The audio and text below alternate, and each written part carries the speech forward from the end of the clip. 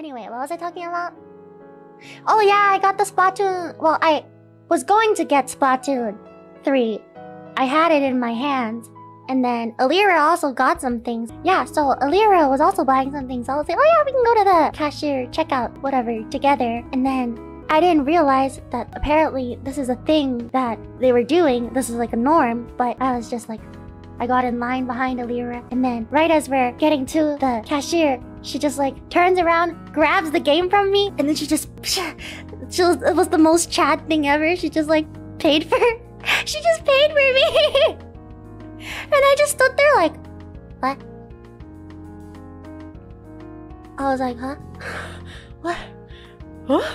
And then Shu and Nuki were like, oh, she's doing the thing again. So apparently it's not. It's just an... I don't know, it's like an Elira thing. But at that point I realized we're not just here to shop together. This is a competition to see who can pay for the other person the most. So from then on, every time Elira bought something, I snatched it out of her hand and I paid for it.